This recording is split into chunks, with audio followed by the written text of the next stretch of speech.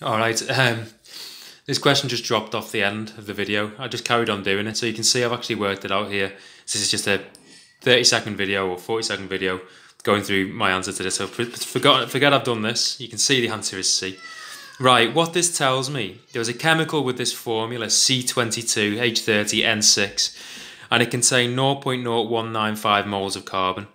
Well, this formula tells me that for every 22 carbons, there are 6 nitrogens. So if you've got 0.0195 moles of carbon, if you take this number, it's a 22 to 6 ratio.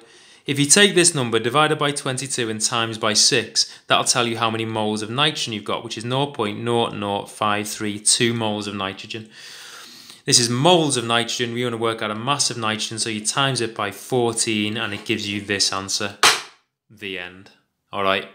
Sorry it dropped off the end of the last video, but there we go.